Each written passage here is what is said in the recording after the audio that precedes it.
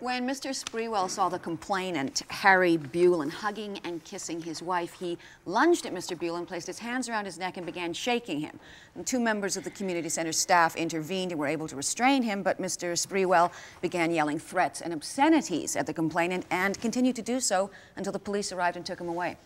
Apparently, Mr. Sprewell's under the impression that his wife is married to the complainant? Actually, it's his wife who's under that impression. His wife is under the impression that he's married to someone else? No, she's under the impression that she's married to someone else, the complainant. Oh, well, I'm glad we got that cleared up. Is she? Is she what? Married to the complainant? I don't actually know. How can she be married to him when she's married to me? The point is that she believes she's married to the complainant. Because she's not well? Yes. Excuse me. I tried to tell him that she was sick, and he didn't want to hear it. This is Mr. Sprewell's daughter. She's here as surety, Your Honor.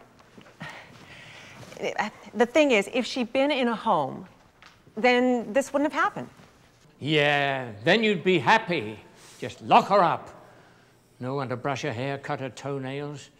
You selfish ingrate. Obviously, he doesn't have all his faculties either. Dr. Newman?